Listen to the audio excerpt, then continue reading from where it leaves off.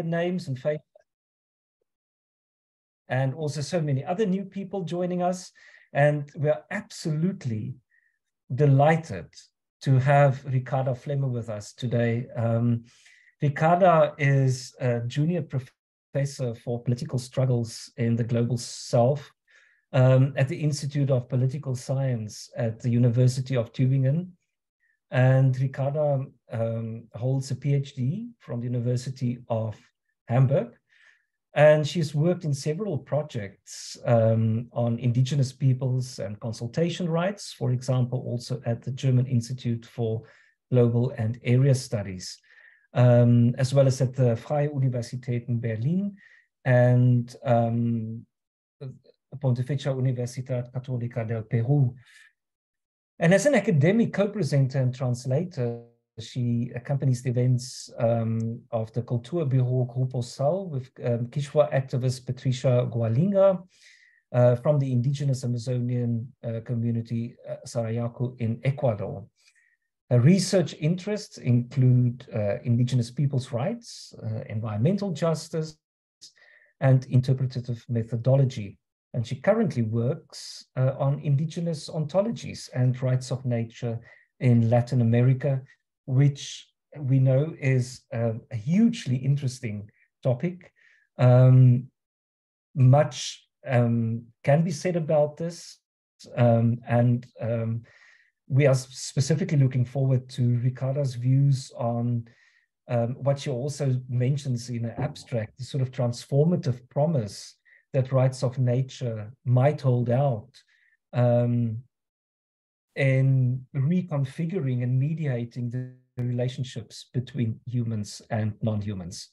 Riccarda, welcome being here. It's fantastic for the focal topic on justice and sustainability to have you as our speaker. And we look forward to your presentation, and then we'll have a round of discussions afterwards that I will moderate. Over to you. Thanks. Thank you very much, Louis, for this kind introduction. I will start sharing. I hope you can see it. It should be full screen now. Yes, we can. You might just put it there. There we go. Perfect.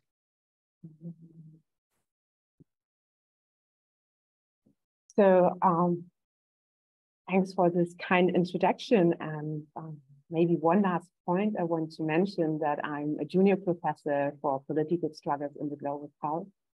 And I moved from Hamburg to the German Global South, but I'm not from the Global South and I'm not based in the Global South. So one of the main or core aspects or issues for my research is always not to speak about people from the Global South, but with them, and to try to cross the boundaries of the university in terms of disciplines, but also into the society.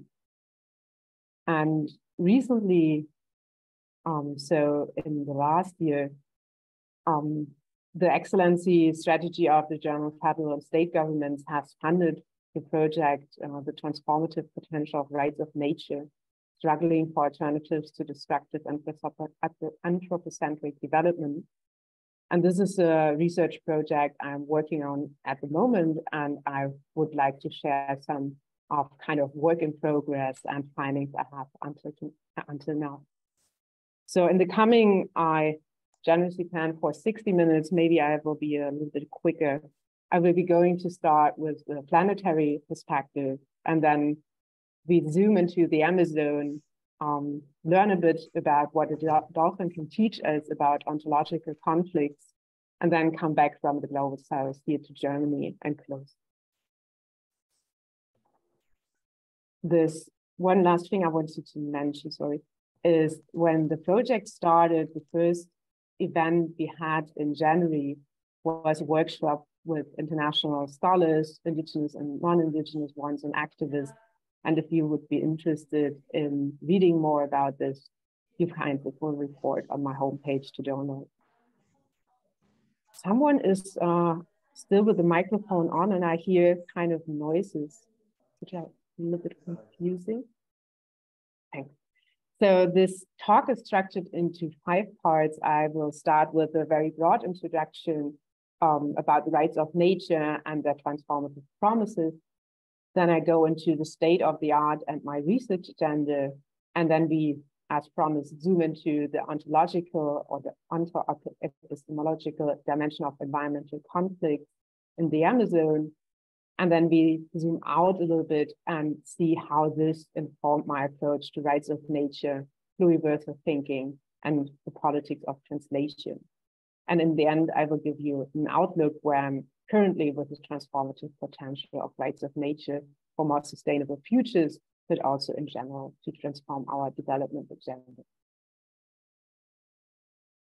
I want to start with a quote from the Women's Earth and Climate Action Network from 2016. This is a network of indigenous and non-indigenous women. And they say, the majority of world's legal frameworks are based on treating nature as property, meaning that our life-giving rivers, forests, and mountains are seen as objects to be sold and consumed. Our current legal paradigm further dangers ideas around the commodification and financialization of nature. And we can see the disastrous results of this way of thinking. So I don't have, I think, to mention the hothouse report and planetary tipping points and a climate crisis here. So I will go right from this quote to what also the Intergovernmental Science Policy Platform on Biodiversity and Ecosystem Services thinks, that we are in urgent need for transformation. And they state that the goals for conserving and sustainably using nature and achieving sustainability cannot be met by current trajectory and goals for 2030. May only be achieved through transformative changes across economic, social, political, and technological factors. And by transformative changes, they mean a fundamental system-wide reorganization across technological, economic, and social factors, including paradigms, goals, and values. The way of trajectory for transformation, I want to explain in conceptual terms. Sorry, I still hear noises from that. Is based on the 3 practices of sustainability formulated by my former colleagues at the University of Hamburg, Adler and Hilbert. And they distinguish between 3 trajectories we have at the moment for sustainability. So there's a trajectory of modernization with an ontological understanding of nature that divides nature and culture and sees nature as a source for resources. The ethics behind this are anthropocentric, and nature is only recognized as having a utility for humans, not having a value itself. The common approach here is monetarization and what is called ecosystem services. As a second trajectory, different from the first one, they identify control. And here the ontological understanding of nature is an earth-systemic concept of nature culture. So it's conceptualized as belonging together or as a whole, but nature is potentially dangerous. Also here, the ethics are anthropocentric, and the value of the Earth system is only recognized in instrumental terms for humans. The main approach here is geoengineering. And then they say there's a third trajectory, and this is the one of transformation, which recognizes ontologically nature's culture's hybrids, so pluralistic understanding, and nature as a bearer of rights. The ethics behind this are biocentric, and the value of nature is recognized as being intrinsic. And the main approach here is the rights of nature, and whatever we're talking about more in detail.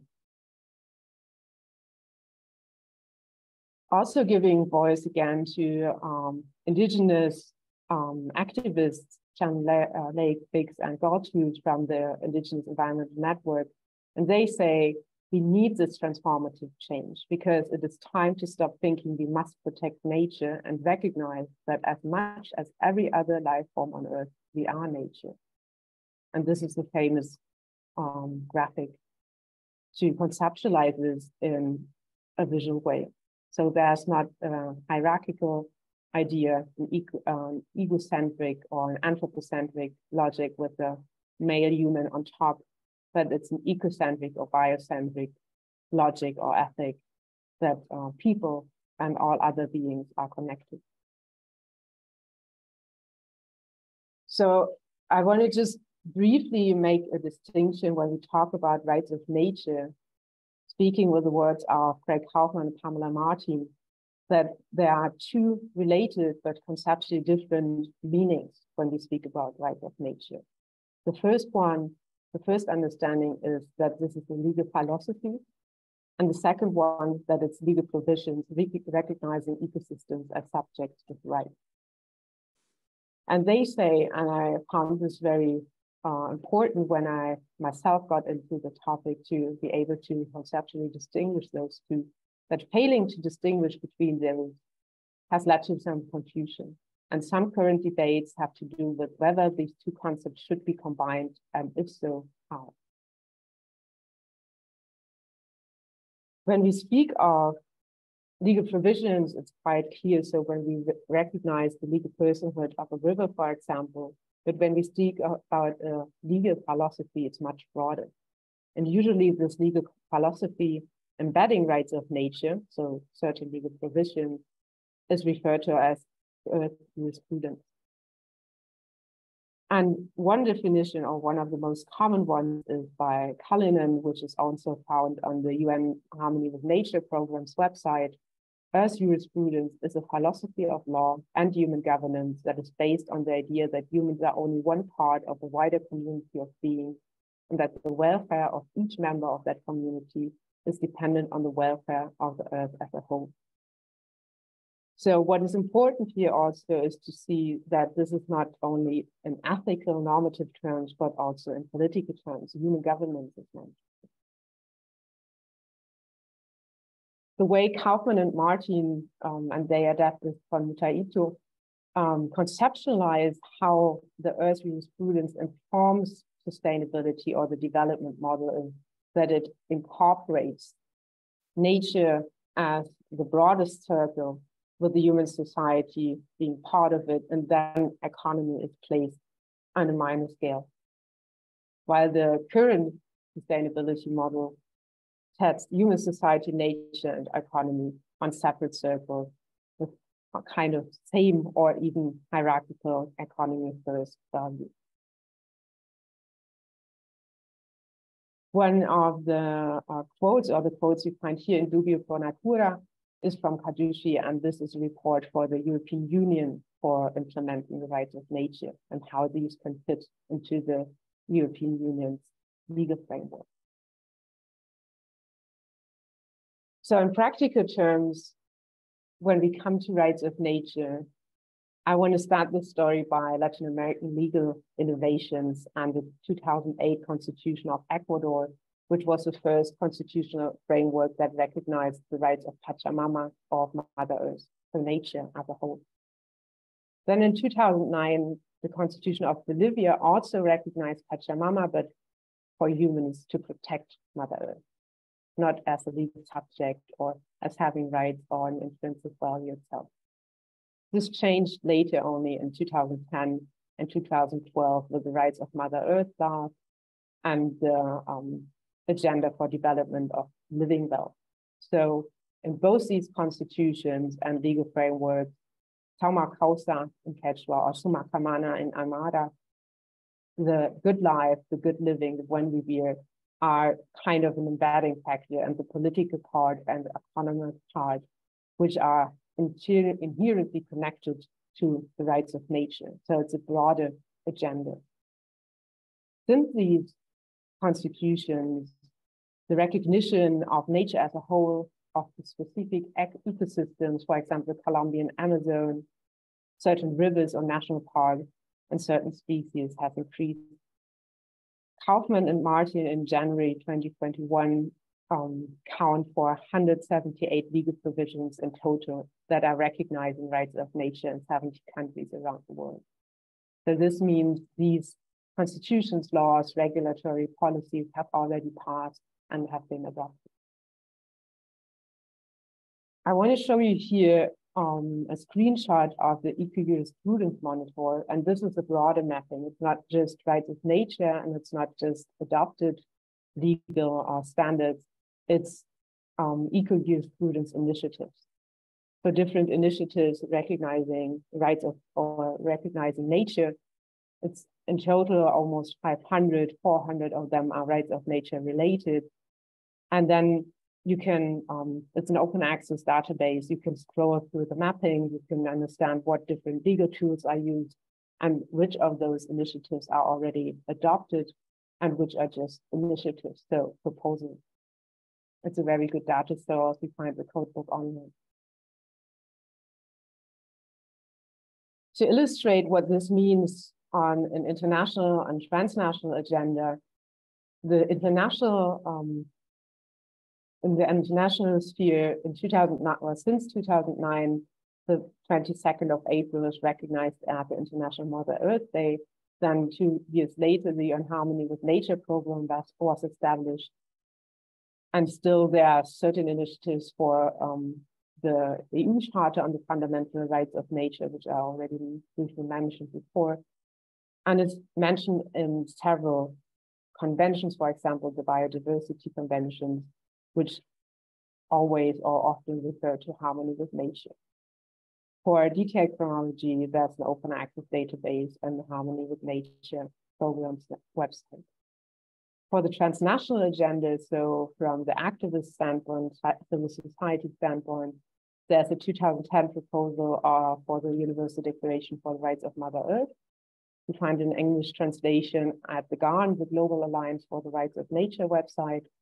And since 2014, there are the Rights of Nature tribunals, which are held usually parallel to the climate summits and discuss prominent or rights of nature violations, so to say, by lawyers appointed by the platform.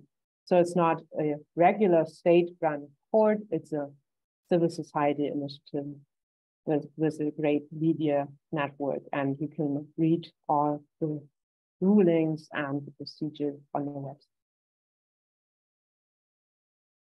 So Rights of Nature from Latin America has pushed for a spread of these ideas and has also arrived in Europe, not only as an idea, but also in legal practice now.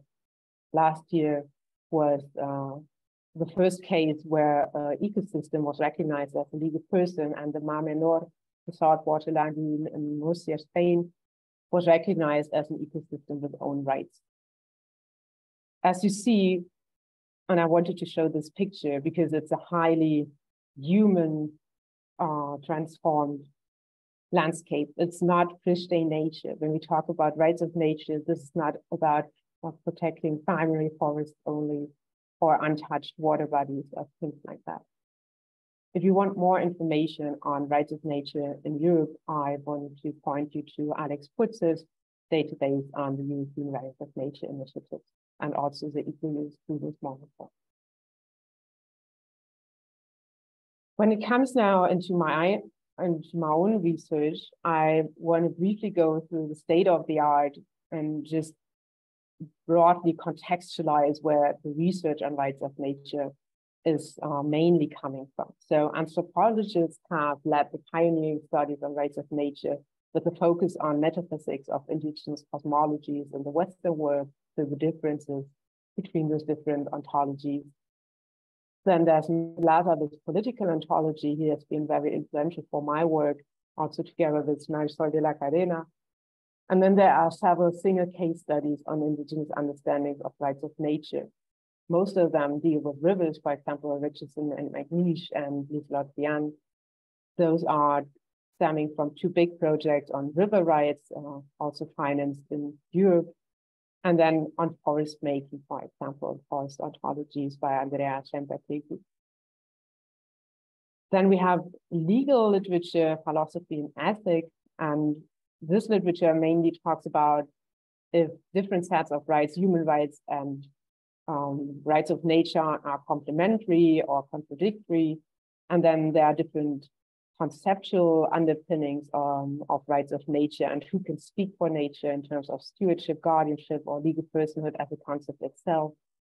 We have literature about strategic litigation for rights of nature cases, and then how rights of nature can fit into different constitutional arrangements. For example, Schimmerler has talks about this in her article, Coming to Germany.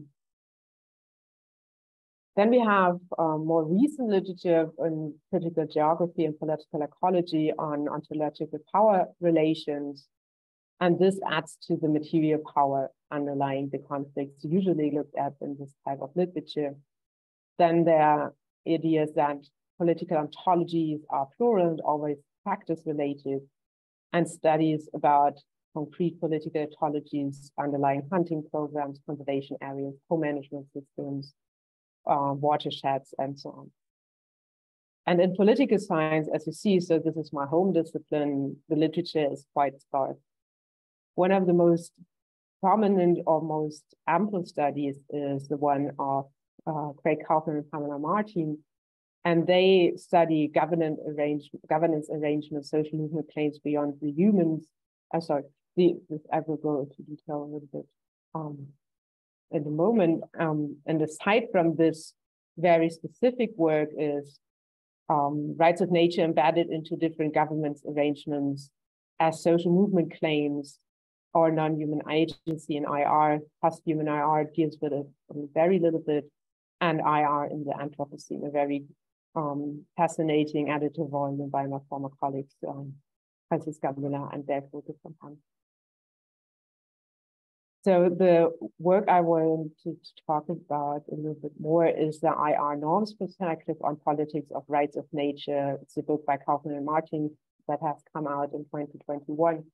And these two scholars have a long trajectory in working on rights of nature, also from practical terms and community work in Ecuador, and then traveling around and seeing that rights of nature are spreading around the world. And the book that they that they published talks exactly about this experiences and presents it in a very nicely systematized and ample manner. So their claim is that rights of nature are about norms. So it's not about legal standards only, it's about normative ideas about how humans construct their relationship with nature. They say it's not a new idea, it's often celebrated as a legal innovation, but it's informed by indigenous thought and has legal antecedents also in the global north, for example, Christopher Stone's work from the 70s, but these have remained marginal. And it's not the classical IR norm diffusion story, so top-down norm diffusion to the bottom, but it has been diffused. It has not been diffused, but domestic settings have made parallel evolution. And they say that it's kind of a piggyback effect, that the violence from the states in different settings, especially against communities, have led to a co-violation of human rights and rights of nature. And this has led to codification of rights of nature to ultimately protect human rights also. And the concept or the term they use then is convergent evolution as a concept from evolutionary biology. So functionally similar rights of nature laws have emerged independently in different contexts, but coming from similar environmental conflict constellations. For my own research questions, I was most interested, or I'm still most interested, how rights of nature can yield legal and institutional models for more symmetric human non-human relations and plural understandings of nature. So how is rights of nature enacted? How can nature exercise its rights? What concepts and ethical considerations underlie these practices? And how this enacting of rights of nature has transformatory effects noted or hoped for on previous human-nature relations. I found very diverse answers. So looking into the practices I have found from cognitive technologies using blockchain, artificial intelligence to let forest act autonomously. For example, the Digitaler Wald here in Germany. Then we have the Embassy of the North Sea, which is based on science and technology studies. There are no word of indigenous ontology, but it's an art project with social scientists and sensing technology to learn to listen and speak and negotiate for the North Sea and ultimately get her or it a seat at the European Parliament. And then also in Germany, we have the Initiative für ein ökologisches Grundgesetz, so constitutional reform on a national level, but also in several states in Germany. When I talk to indigenous people, or what I also read in the literature by Kaufmann and Martin's book, or by Liz Lian, is that there's a very ambiguous position towards rights of nature.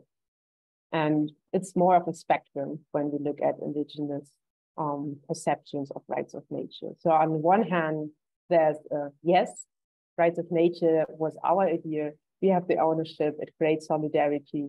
So rights of nature result from our cosmovisions. It can help to transform Western law, and the law of the West is just a vehicle for our claims. And we need this to mobilize together. And then on the other side of the spectrum, there's a no, we don't want to engage with rights of nature. We don't want to engage with Western law. Colonial international laws have never brought us anything good. How can humans even dare to give nature rights when we are nature? And nature was here before us, or it's giving us life and not the other way around, that we can dare to give her life. And that our ideas are being appropriated is also something which repeatedly came up. And there's kind of in between an instrumental use of rights of nature. So using Western law to get claims through. However, always, and I have not met one or talked to one single indigenous person that is not aware that this legality of international or national state law is not there. And one reason for skepticism also comes from international politics. So when we look at the UN Harmony with Nature program, it states that devising a new world will require a new relationship with the earth and with humankind's own existence. And then they recognize since 2009, the aim of the General Assembly adopting its nine resolutions on harmony with nature has been to define a newly found relationship based on a non-anthropocentric relationship with nature. So it's about a newly found relationship. The resolutions contain different perspectives regarding the construction of a new non-anthropocentric paradigm on which the fundamental basis for right and wrong action concerning the environment is grounded not solely in human concerns. So what this implies is also, and this gets clear later on, to promote harmony with nature or to promote harmony with the earth as found in indigenous cultures, to support efforts being made from the national down to the local community level to effect protection. So they state that this is a new idea at the same time while at least mentioning indigenous cultures, and then it's a very classical top-down implementation.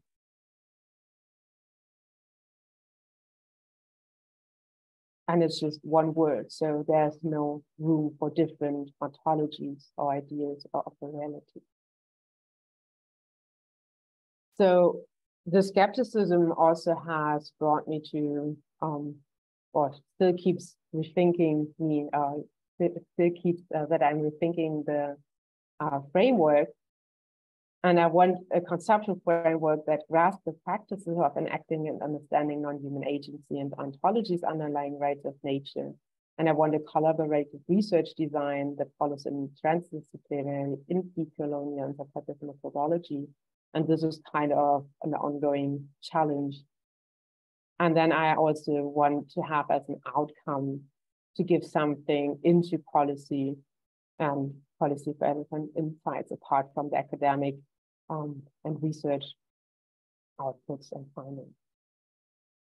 So one way, or my idea, or my approach to narrowing this whole 400 cases of rights of nature initiatives around the world down was to make it about Latin America and Europe and look at cases that have influenced policymaking, legal frameworks, and or legal activism, so that they're already having an effect.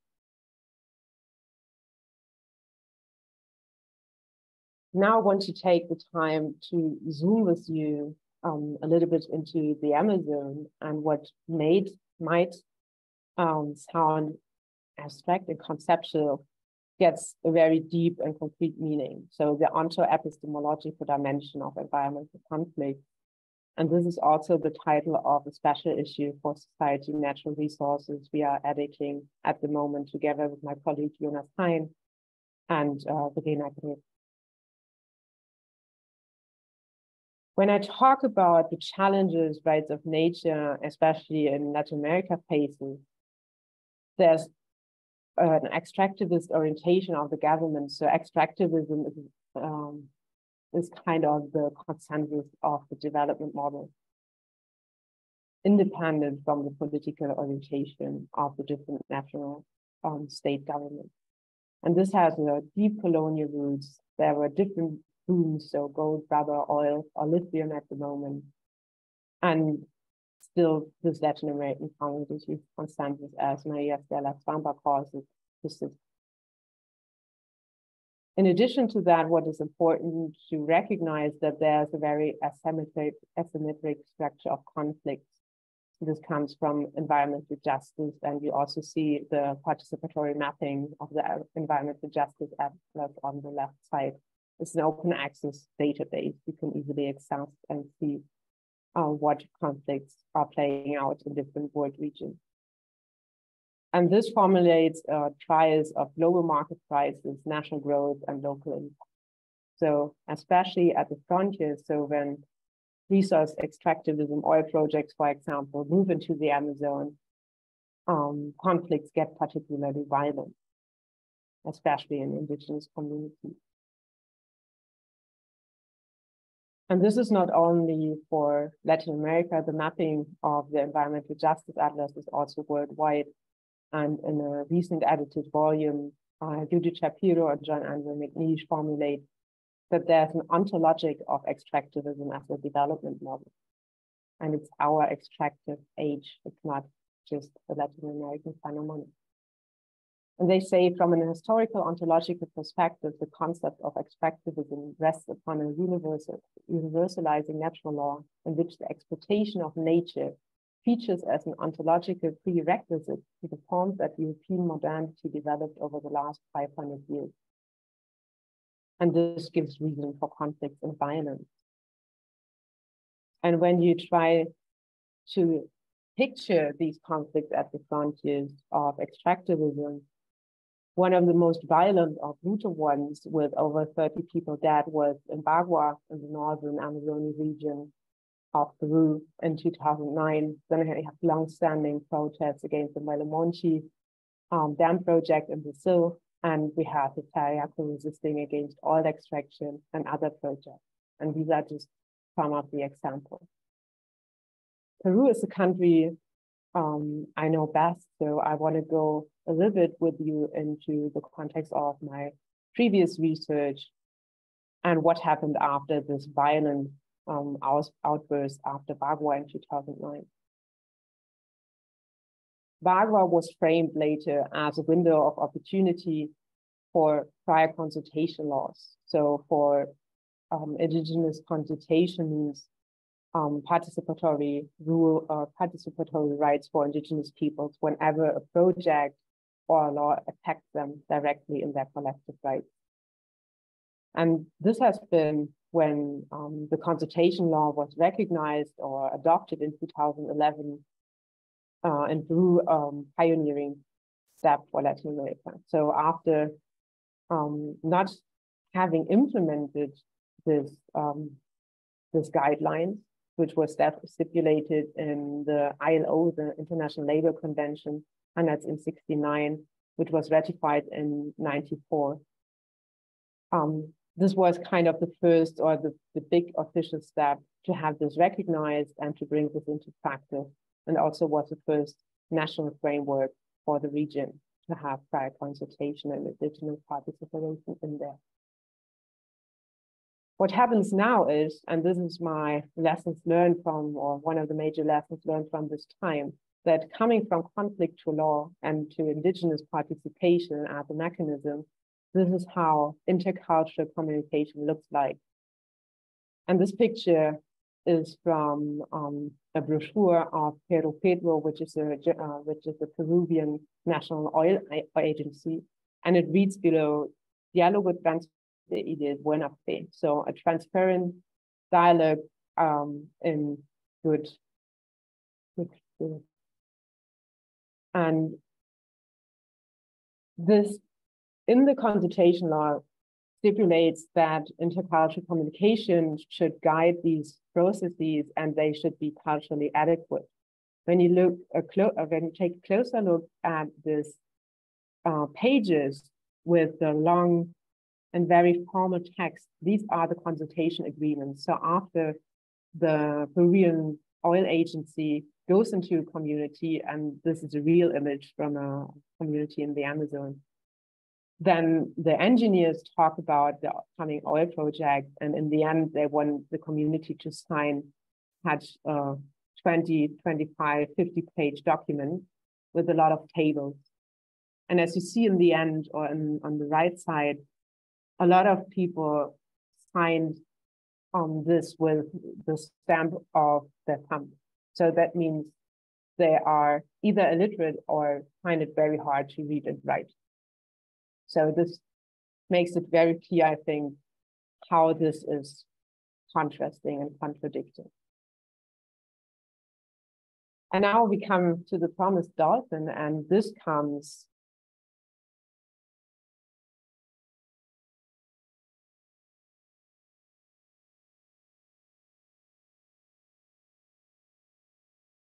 and I want you to imagine that you have a consultation workshop in the Amazon with indigenous leaders growing up in the Amazon, living in communities in the rainforest, are going to the Amazonian biggest city they have closest. And then an engineer from Lima, the second largest forest, the second largest desert town after Cairo on this planet, comes and explains what is a forest and what is wildlife to them. Which is, if it wouldn't be true, that would be fun. But what really happens is that, or what happened is that these engineers then work with PowerPoint slides and try to separate what is being discussed as being part of the legislation and part of the consultation and what is not. And the engineer goes and shows pictures, for example, of chickens, so domestic animals, and asks the leaders, the indigenous leaders in the room, is this wildlife or is it not? And people are very clear that this is not wildlife. And then comes to a paiche. A paiche is a very big fish in the Amazon rivers, which is one of the main sources for food for most communities, so part of everyday life. And the engineer asks, is this wildlife or is it not? And people say, yes, it's wildlife. And the engineer says, no, it's not, because it's a fish, and fish have their own laws. So they're not part of the wildlife regulations, they have their own laws. And then he shows a croc and asks people again, is this wildlife or not? And people get intimidated. So they are much more or much slower in responding, and they say yes. And he says, yeah, okay. Because the frog can live in the water and on land. That's part of the wildlife regulation. And then the next picture he shows is this dolphin. And he asks again, and is this wildlife or is it not? And people say, yes, it's wildlife. And the engineer stops them and says, no, it's not. A dolphin is a fish, and therefore it's not part of the regulation. And people get quiet. It's kind of an awkward situation. And from back of the room, one of the leaders said, but sometimes it comes out for vacation, right? And people laugh and the engineer continues. And it took me a long time to understand what had happened there and what this awkward silence meant and why people were so confident in saying, yes, the dolphin is part of the legislation. And to understand why an engineer with a false argument in his own scientific system, so a dolphin is not a fish, it's a mermaid, could calm down or silence a whole room of indigenous leaders.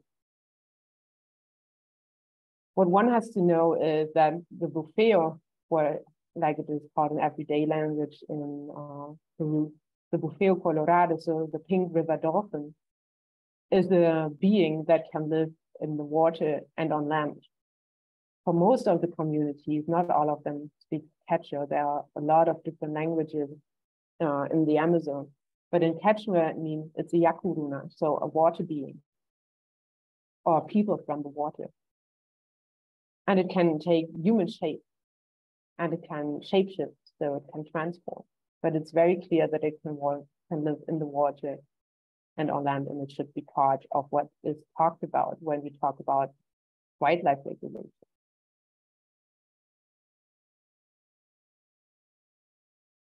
What happened there is that there's a hierarchy of different types of knowledges established. So why in modern ontology, nature and culture are separated, and you have different cultural views on one nature, a relational ontology is based on relations between human and non-human beings. And this includes the yacuruna, this includes the dolphin, this includes the river. And it means that when we insert an oil project in one of these areas with these strong relational connections, then environmental conflicts are also ontological conflicts. So conflicts involving different assumptions about what exists, what we are talking about, what is at stake here. What is important to distinguish is that an ontological conflict is something else than an epistemological conflict. It's not about different cultural perspectives. It is because of a different idea of what the world is, what exists, and how these different beings are related. And that these different ideas of knowledge and of ontologies are in a hierarchical order. The engineer in front of the indigenous leaders could quiet them down, could silence them, and could decide what is part of being discussed in the regulation, in the consultation, and gets into the legal framework.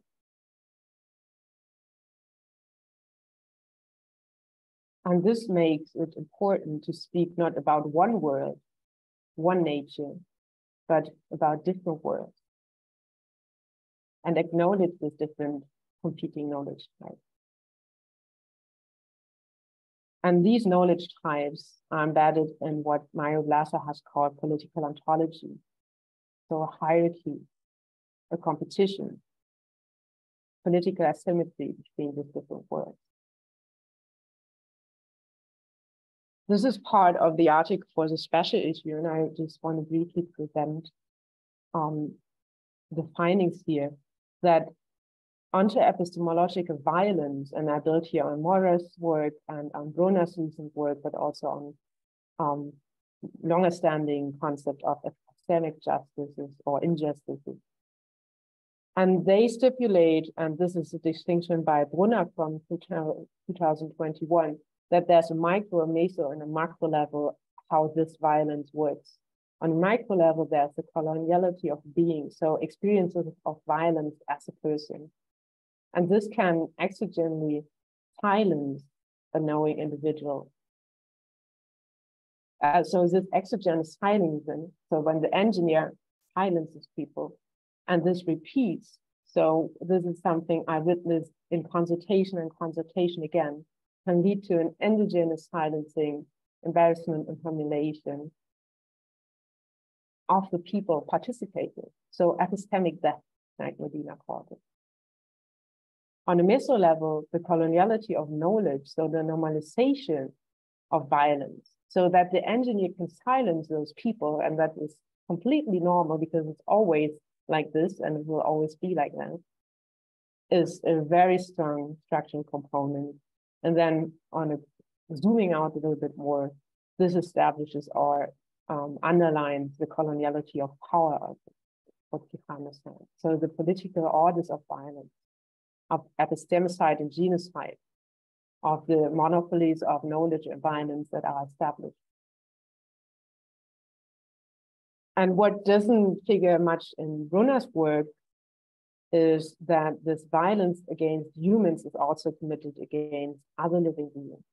So extractive projects may not only destroy human life worlds, but also non-human beings and the relationships between the different beings. What I want to emphasize here is that I think it's very important that when we speak of ontological politics and the colonial routings, that this is clear, that this is important, that this question of what is at stake, ontological politics are always involved when we talk about human nature relationships. This may be especially true for environmental conflict with indigenous peoples and place-based thinking of communities, but not only that. And this is also true for us, because when I saw the pink dolphin, I came closer to the shore and the community people draw me back and said, be careful, this is a dangerous being. It can drag you underwater. So this is not Flipper. That's not the benevolent dolphin that we know conceptually. It's an agent which can have power over humans, which can be in a good mood and a bad mood. It's an agent. The pluriversal perspective, so not a new binary of indigenous, non-indigenous worlds, is I think nicely illustrated in the cover of the edited volume by Riccarda and Mario Glaser. And it contrasts what when two worlds collide illustrate in this photo. So one of the most prominent documentaries about the Bagua conflict 2009 is Blue. The question is, how come we come from this very devastating perspective when the two worlds collided already into a world of many worlds? And what I formulate in the article and what I want to stress here again is that we need to recognize the ontological fire, so with the plurality of worlds and plurality of ontologies. And this is an opening, but also a pluralization of everything that comes after. So it's not a new binary again between indigenous and non-indigenous views. Ontologies of words are always produced by mundane practices from non-indigenous, indigenous, non-human beings. And it's deeply connected to what has been called relational ontologies. Remember the graphic from before, and place-based thinking. I want to run you through the approach I have for my project and then come to an outlook.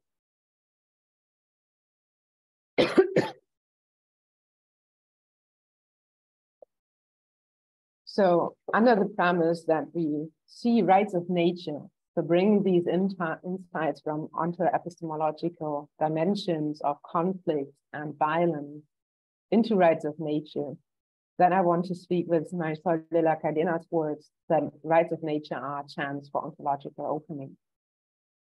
They can maybe facilitate a platform for encounters between different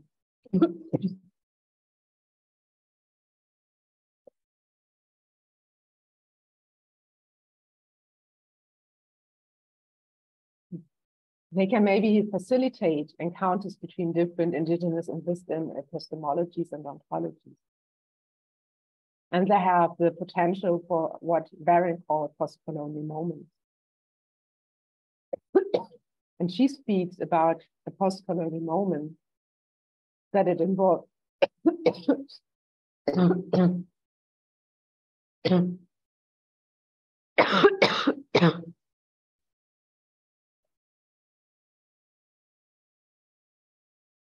that it involves a post-colonial moment that involves both making separations, so not everything is the same, but also by connecting, identifying samenesses.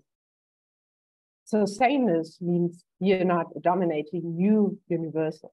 On the contrary, sameness in a post-colonial moment enables difference to be collectively enacted. So we find points of connection. However, when we use different knowledges, this is a form of recognition. And perhaps the most pertinent because it implies circulation and transaction, according to Leach and Davis. Things gather or shed value, gather or shed meaning and effect in their transmission and circulation. But they also alert us, sometimes this is a matter of translation, sometimes a matter of abstraction, and sometimes a matter of misrecognition. And when we look, and this is about forest rights now, so the topic closest to my heart. When we look from this perspective at forest rights, we see, for example, the 2018 Colombian ruling about recognizing the Amazon as a subject of rights. And this ruling started as a claim of young people to stop the destruction of the Amazon because it's contributing to climate change and violate their rights and the rights of future human generations. So this was a case very clear of classical climate litigation. However, in the court reasoning, environmental degradation, not only in the Amazon, but globally, threatens human existence. So in line with climate litigation and the protection of humans. But then the judge turned this around and said, the Colombian Amazon is a subject of rights that needs to be protected and obliged the government to elaborate an action plan for deforestation zero and for restoring the forest. And this is one of the rulings which kind of nicely show this piggybacking effect. However, it's not about indigenous ontology or pluriversal thinking. Another example, Sacha, the living forest, is a proposal of the Shariaku Kichwa communities in the Ecuadorian Amazon. And these are community people I work with. So Patricia Gualingua, one of the spokespersons, is a leader I work with since COVID. So I first knew her online. Now I have been there last year for the first time. And we are in constant contact and do several events together. And the Sacha declaration from Chayaku has kind of been upscaled by themselves. And they say, or they have brought this forward to stop oil extraction, to stop the extraction of balsa wood and of different other extractive activities. You can read the declaration online. It's also translated to English and see the documentary on YouTube.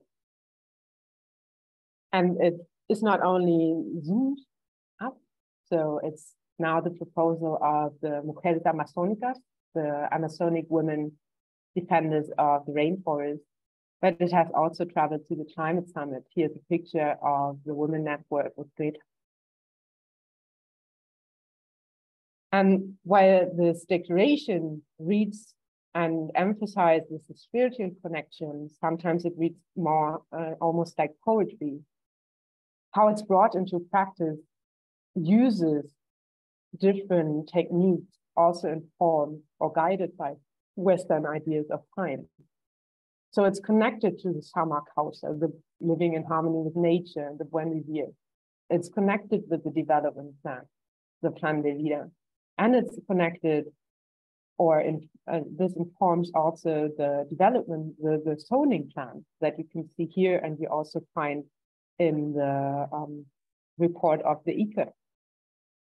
And it's very clear that there are areas in the community which can be used for hunting, others can be used for building houses, others can be used for transit, and some areas are kind of out of touch or are used for recreational purposes for humans and non-humans.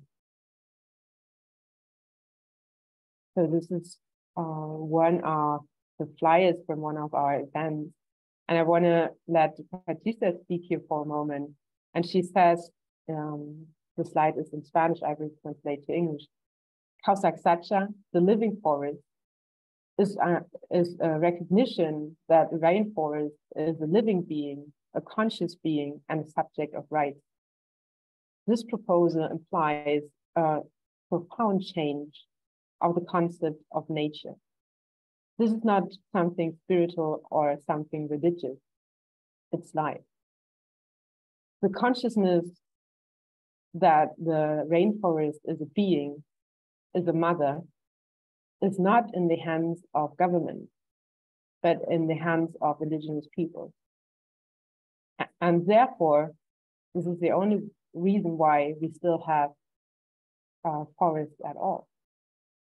Because other initiatives, as Yasuni, broke down.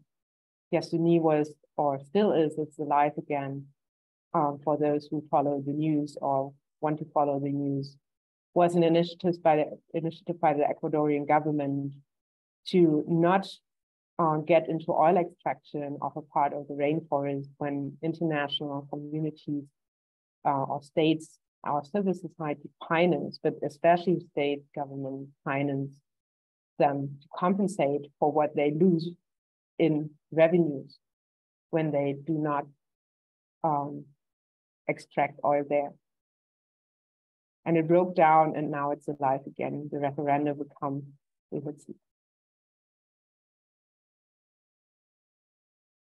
One point, and this is one of my main focus now, is on the people who do the translation.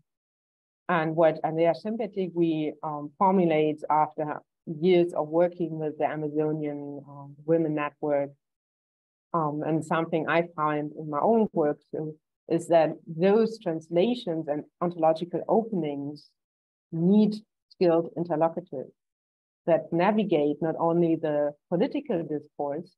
So when state governments or politicians talk about viable economic alternatives or national interests, but that they speak of what they want to talk about Causaxacha and the presence of things that are beyond economy and state imperatives and culture, nature binaries. So the forest as a living entity inhabited by a multiplicity of life forms in an extremely political, and this is an extremely political moment in these scenarios, because you really have to insist that this is what we want to talk about.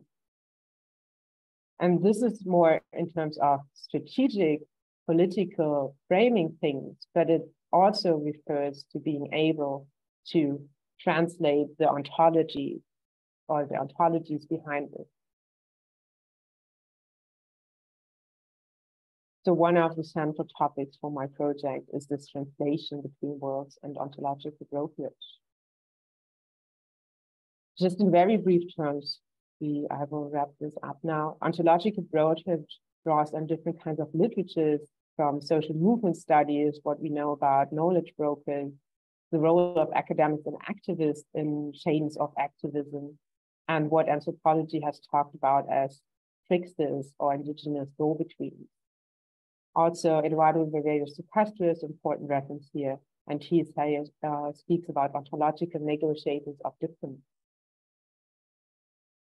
The limitation, and this is a quote from Marisol de la Cadena, of translation and ontological brokerage, is that what is lost in translation is not the meaning or the mode of signification. What is lost is the earth being itself. And her research was situated in the Andes, so she talks about mountains and apus. But the same is for forest beings. And the only thing what ethnographic commentary or academia can do to acknowledge is to acknowledge the ontological differences. They cannot put these words or these beings together, but they can acknowledge the ontological differences, the ontological fires, and act it in the conversation across which communication occurs. So the incapacity to translate can be named. Coming to then, an outlook on the transformative potential of rights of nature. And what I want to stress here that in terms of sustainability, yes, rights of nature have the potential to stop extractivist projects. And one of the most impressive cases was the Los Cedros ruling in 2021, that stopped a mining project, and the very recent intact forest ruling that also stopped a copper major mining project. If you want more information, you can look at the Observatory of Rights of Nature in Ecuador and the website. You find them easily, openly accessible online. But this happens only when the rights of nature, so the forest, has already been violated. What we also need is these openings and kind of space for proactive agendas for rights of nature. And one of the very optimistic quotes from Michna Tanascu is, from the point of view of the rights of nature, I think that these Rome cases can already be counted as successes. If nothing else, because they reveal possibilities inherent in legal personality that were simply absent in the theory. They also demystify the relationship between rights and indigeneity in ways that are extremely helpful going forward. Finally, they show how ontological hybridization may happen without dictating either why it must happen or its precise content. In other words, Te Urawara and Te Awatupwa, so the cases from New Zealand are Teora, show how far the law can be pushed and how to bridge the unavoidable generality of Western law with a place-based philosophical traditions that, despite centuries of violent colonialism, still endure.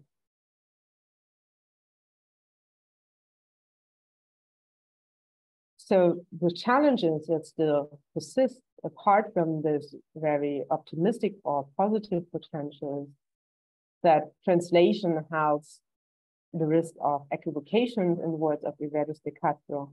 So a yakuruna is not the same thing as a buceo, as a dolphin, as a delphine, as it would be in Germany, as a flipper, and Pachamama, for example, is not nature. Then there's a risk of essentialization and romanticization of indigenous peoples that are framed as ecologically noble savages, or also of nature, kind of in its pristine terms, and not, for example, the Mar Menor, the very humanized lagoon, a very industrialized area. And then there's a problem of the translatability already mentioned or by Marisol de la Cadena of place-based knowledge. So the earth being died, but there's also the problem of the translation between languages and between the embedded and situated meaning of indigenous place thought, but also of communal thought that are non-indigenous, and between embodied experiences and linguistic forms. So one of the kind of challenges is the recognition of embedded practices of knowledge. So how do we know about relational ontologies without living them ourselves? And responsible translation. So being conscious about the ontological priors and political ontology and the hierarchy between ontologies and knowledge. One way I try to put this in practice and discuss rights of nature is in South North Knowledge Dialogue. And we had our first event on the 4th of May about water rights, Rios, Lagunas, Gewässer. And we have the second one in June about mountains and montañas, apus, or Berge. And the third one in July about forests, bosques, pacha, or Wälder. And I try to bring different disciplines and different types of activists there. And in the water dialogue, we spoke with Manny Machado from Colombia, from the Afro-Colombian community and the movement, about the Rio Atrato case, so the first river which was recognized as a legal person. We had a geo and environmental scientist who spoke about good ecological status and the One Health approach in Germany and Europe. We had Alberto Acosta, the father, so to say, of the Ecuadorian constitution, who gives the keynote about rights of nature in general, but also emphasize this need to bring scientific and place-based knowledge together and the affective dimension. So sentipensar, thinking, feeling, would be the important thing to practice. If you have time, please join us. These events will be hybrid. We start at 6. And then one last also advertisement is that we are finally finishing the German translation of the Pluriverse, a post-development dictionary in German, and Lexikon des guten Lebens, with a lot of alternative ideas about development, about rights of nature. And this can be ordered online. And the book launch will be on the 20th of October. If you are interested to join us, please like. Thank you very much. Thank you very much, Riccarda. This was absolutely a wonderfully rich sharing of knowledge and an absolute repository of information. Thank you so much for these wonderful insights, especially how you managed to beautifully also in the end sort of reveal this the importance and the relevance of rights of nature in mediating this often tenuous relationships between humans and non-humans and how humans see the world. But I don't want to say too much. We have a couple of minutes for a discussion, and I warmly invite anyone with any interventions or questions or comments to Riccarda or to anyone else to please share this with us, either by putting up your hand or by typing in the chat box. The floor is open. I'm looking forward to questions or comments. Great. Okay. Do we have any specific comments? Any? I'm trying to see any hands. Anything in the chat box? Okay, perhaps I can get the discussion going. So one thing that, as an environmental lawyer, that has sort of always been a complex question to me, and it's something that you sort of address also in your presentation, but it is how does one actually give legal representation to nature?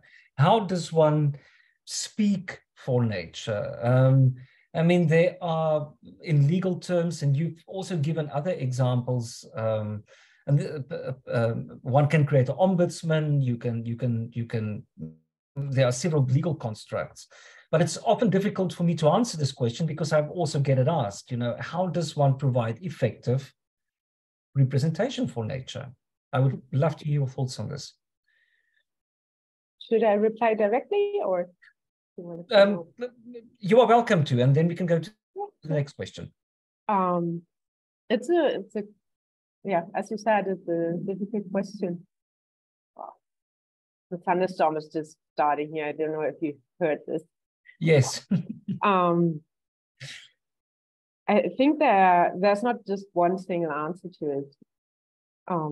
I think it should, but the one denominator I have found is that it should be people who are in a relationship with the type of nature that they claim to speak for. And I don't think that has to be just indigenous communities. Also, when we talk about how we put into practice a more ecologically informed constitution or ecological rules, that this establishment of ombudsperson is important. And I think for Western systems or the German system, the election of ombudspersons is a good way to go, I would say. And I think what is important here that you kind of find mechanisms that you exclude people that are maybe stakeholders, but not rights holders. So companies, for example, that they are not in the same kind of circle. And this was one of the main critiques, or has always been one of the main critiques of the climate negotiations or everything related to forests, that the stakeholder dialogues always include businesses and states and communities as if they were the same, as if they had the same stake.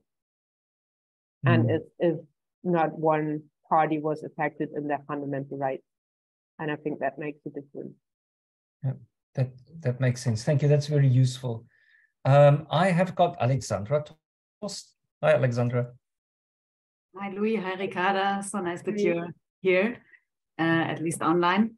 And thanks for your very inspiring and great talk.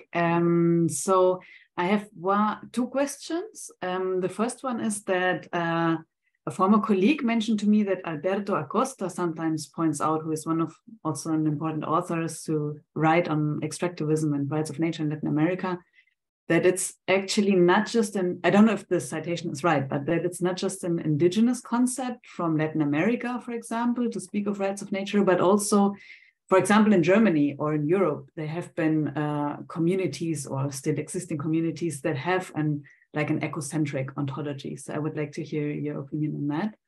And also there, I wanted to ask you about when I wonder about the transformative potential of rights of nature, I'm also thinking about if you think that enriching our ontological concept of nature in for example, in Germany or Europe, by getting inspired by these ontologies, do you think that has a transformative potential, or do you think also that economic structures and systemic capitalistic structures are so much stronger than that an ontological shift could really provoke changes or transformative potential?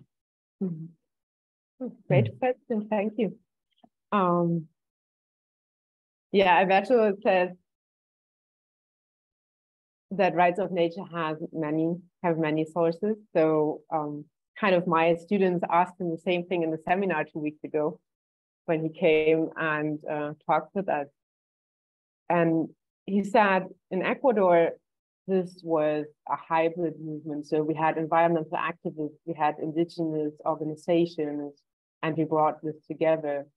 And we knew about Christopher Stone's writings, which are much more instrumental in terms of rights of nature. So legal personhood without this ontology, intrinsic value thing.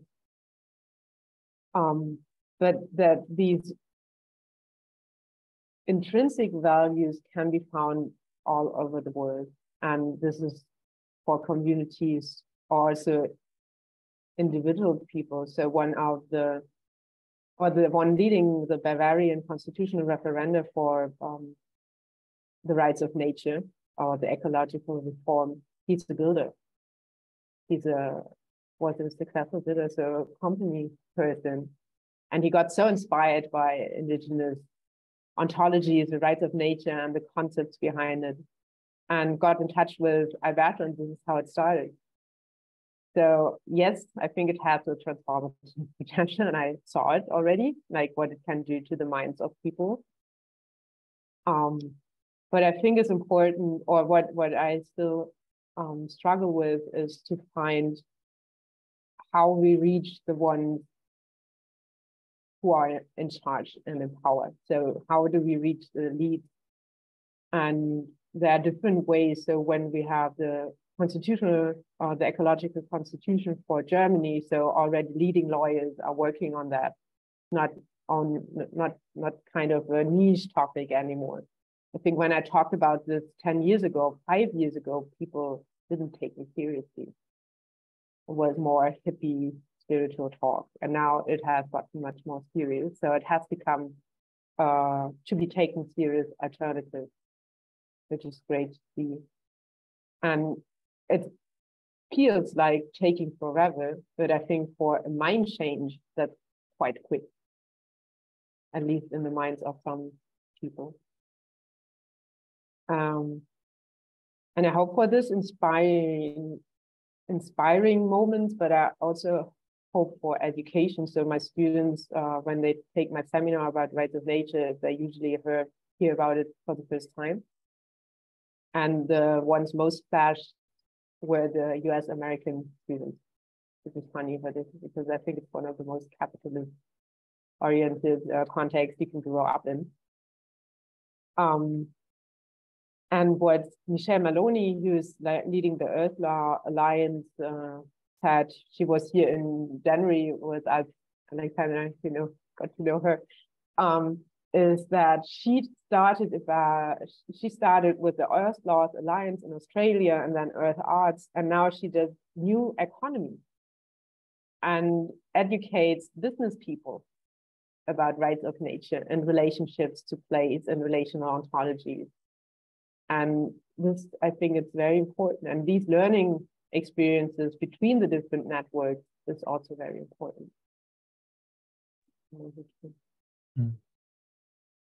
That's actually a fascinating point. I know that Michelle we've worked together at some point, and she's now leading a project where they are sort of rereading standard court decisions through a rights of nature or earth jurisprudence lens, which I think is a fascinating project, because it's sort of speaking about transformation and speaking about opportunities to sort of explore different contexts and what is possible, quite physically and literally, is such a rereading of just a normal case that would have been heard in the Bundesverfassungsgericht, but then to read it through a rights of nature or ecofeminism or sort of a radically different sort of lens. And I think that's extremely useful to show us also what could be possible if we sort of push open these epistemic closures that stifles innovative thinking. Mm-hmm. Yeah, absolutely. So we definitely still have time for some comments and reflections, questions. Is there anyone from the audience? I'm looking at the chat box. Any hands? Okay, then I might take, I'm talking way too much, but I found it so super interesting. Well, there is one hand. Jenny Bischoff, please. Hey, I hope you can hear me. Yes. Thank you so much for your presentation. It was super interesting. So for me, there's actually one question rising up in my head right now. It's more about the legal aspect, because for me, like being more in environmental justice-based context, it's also interesting to hear about lawsuits from farmers, for example, who are suing big companies because of their livelihoods and everything. And it would be interesting to know, do you maybe have ideas, because there's not such a thing like international human rights courts, for example, like you can't sue as in our Western frame nature kind of, because there's no human body behind it kind of way of thinking, you know what I mean? So there's, it would be interesting for me how it could continue in the future, what is actually possible also in like legally, if you have like, for example, lakes and rivers and everything, is there already like some sort of direction in which also these kind of legal cases could be developed further on without always having this like anthropocentric Western view in mind?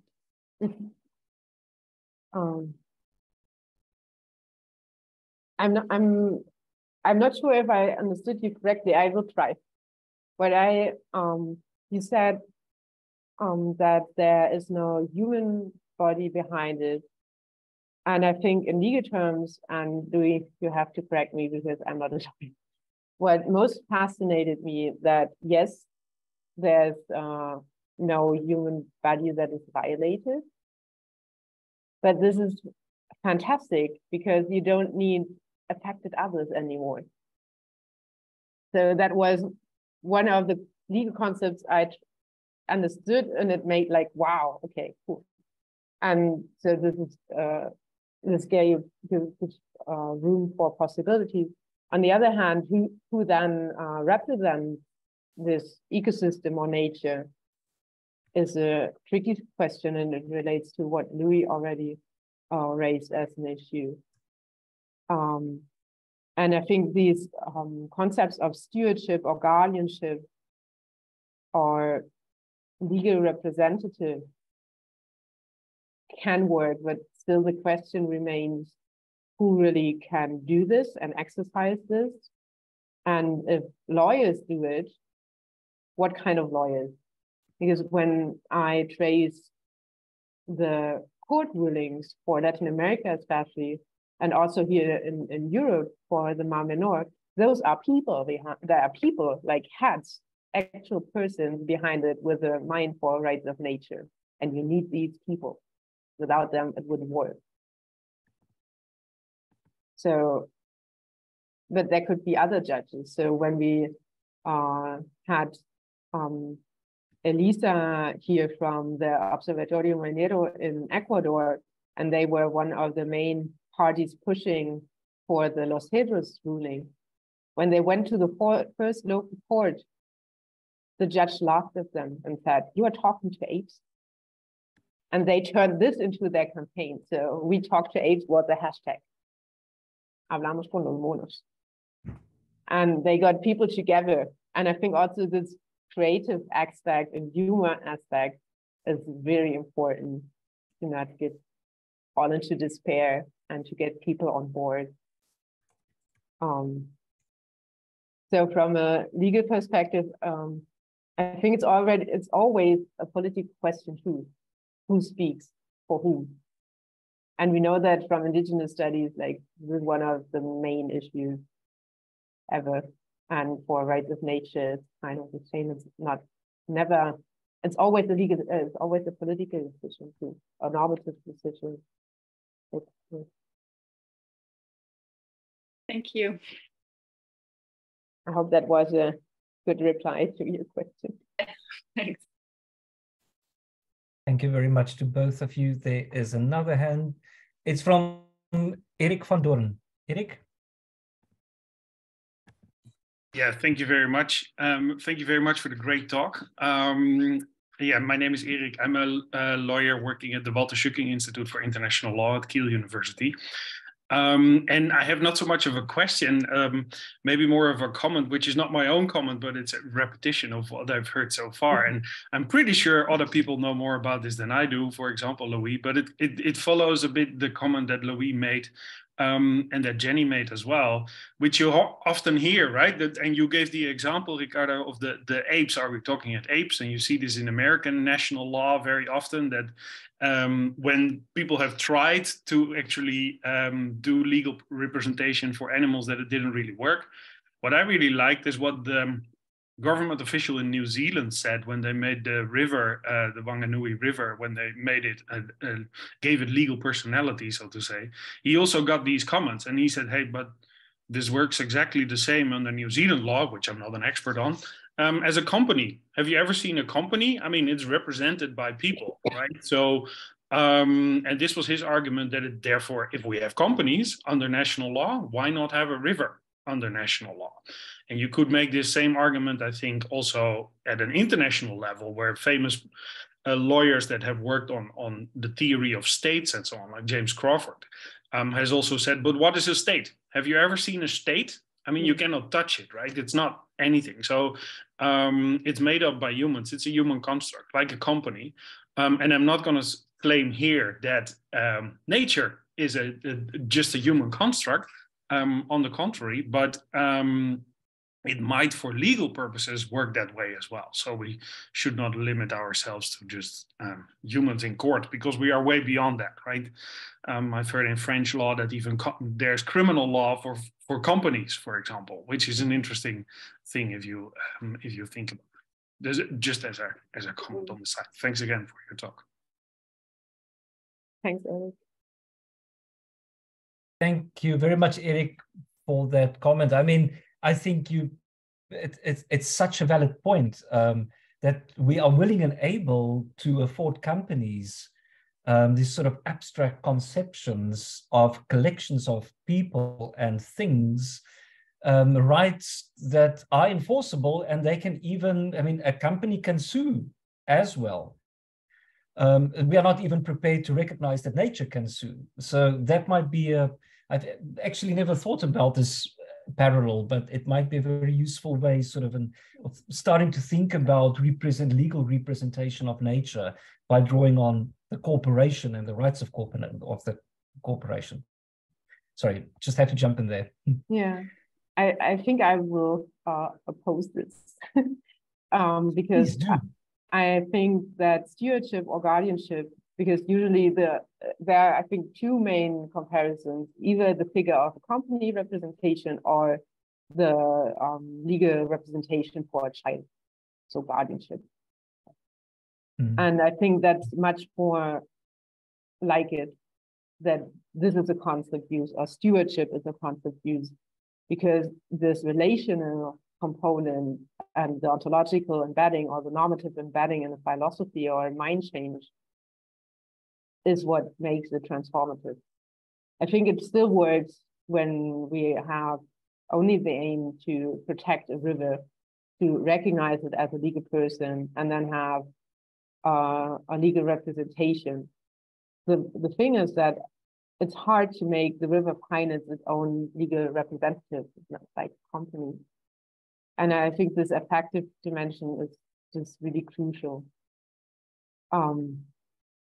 What is, for example, tried out with this Terra Null forest, which is run by artificial intelligence and Bitcoin, blockchain technology, is that the forest finances its own forestry people. It sells its wood to finance people to kind of take care of it. But it's a very commercialized idea. And it didn't work, so, but the idea still is there, but it doesn't imply a mind change.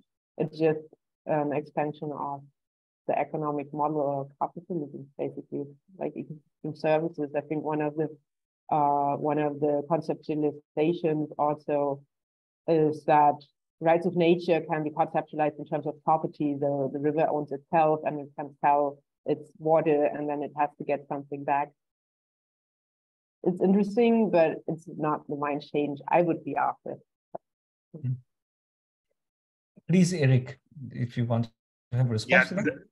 Riccarda, thanks, Louis, for giving me the floor. And again, Riccarda, I agree actually on this, right? So I think there's a distinction to be made. The government official in New Zealand here used it to kind of as a defense that in the legal representation is not limited to natural persons like human beings. If that then is the correct analogy to use to defend rights of nature, that's a whole other question. But he used it, I think, as almost like an outreach kind of thing to change people's minds. And I agree with you. I mean, this goes all the way 50 years back to Christopher Stone's seminal article, right? Where he later on in the 90s and the 2000s also worked on guardianship. He called it guardianship for a reason, because of that analogy with minors and sometimes also people would say mentally incapacitated people. Yeah. So I also don't know. It might also depend on the legal structure that you're in, what suits best, right? But I agree with you that not necessarily a company would be the best way to represent this. I mean, and it also depends on what kind of structure. Like I said, the national legal system has. On the international level, you could speak about trusteeship, for example, depending on what meaning you give to that to get term. But I'm sorry, we're reaching the time and I don't want to monopolize the discussion. Thank you very much for those very rich interventions and reflections, everyone. And again, Riccarda, thank you for taking the time out of your very busy schedule. I know that you are busy, and for so graciously sharing your thoughts and these wonderful insights. It was a lovely learning experience. It was a storytelling experience.